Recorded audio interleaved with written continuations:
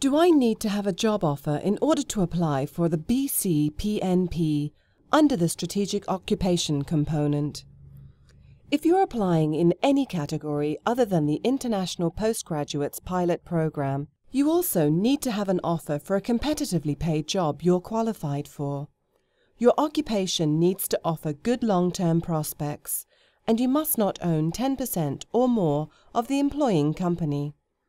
The employer needs to be financially sound and meet the employer requirements. Your being hired must be an economic benefit to the province, and it mustn't affect the settlement of any disputes. For everything you need to know about this process, click the hyperlink or call the number below this video.